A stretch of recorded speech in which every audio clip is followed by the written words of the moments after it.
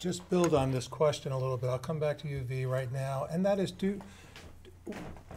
it's just kind of a discussion we've been having within my little social group about gender bias versus racial bias. Which do you think is more dominant in our state or even across this country, for example? What's your opinion? It's a good one. Well, naturally speaking, I would say a racial bias is the bigger of the two. Here in Vermont, in my personal experience, I have been fortunate enough that it has never been a problem for me. So I can't fully say which is worse. To me, I can't actually think of an instance where I can say, no, they were being racial against me. So maybe it's just me. So, but yeah, overall, naturally speaking, I definitely think it's a racial bias more than a gender bias. Now, there is a gender bias there as well, but I think the bigger issue is the racial bias. What do you think, Betsy?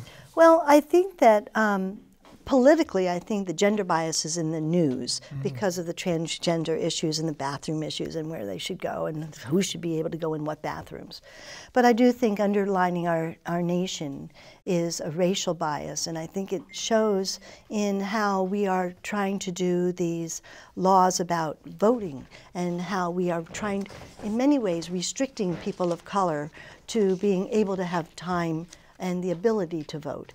Instead of making it easier, we make it harder. And voting is a right of the people, and we should make that right easier, almost to the point where I think we should have a day for the national elections that is a holiday, so people can get to the polls, and it's not that they're not getting there after work. I used to work 7 to 7, 7 a.m. to 7 p.m., and you're out of luck if you're working that day. You don't get to vote. You do have the chance now to vote early.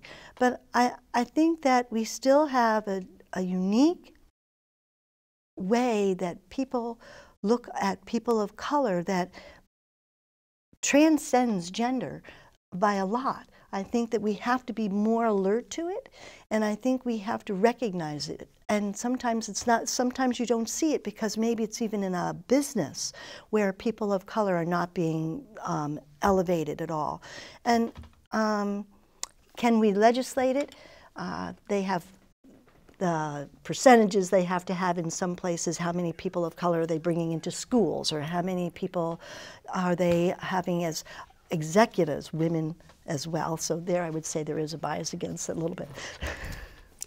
Linda? But that's not legislating it. That's right. Individual businesses Exactly. and that kind of thing Exactly. that may decide to do that. I think racial bias definitely overshadows gender bias, at least in the state of Vermont. Okay? Yeah. I have 2 daughters. They went through the school system here. I never felt in any way whatsoever in terms of, they were athletic, and so on sports teams. Obviously, they weren't on the boys' sports teams, but you know, they still participated in that kind of thing. And then they moved on into business, into the business world, and neither one of them had a problem. My older daughter graduated from Purdue University, came back to Vermont to work for IBM, and has moved up the line and then moved to Global Foundries when IBM left. And my younger daughter works in Boston, and the same situation. She's in a company where she designs websites for major healthcare companies. And so, again, no bias. I think the gender bias, and then bringing it back to Vermont, absolutely is not a problem as compared to the racial bias. Okay.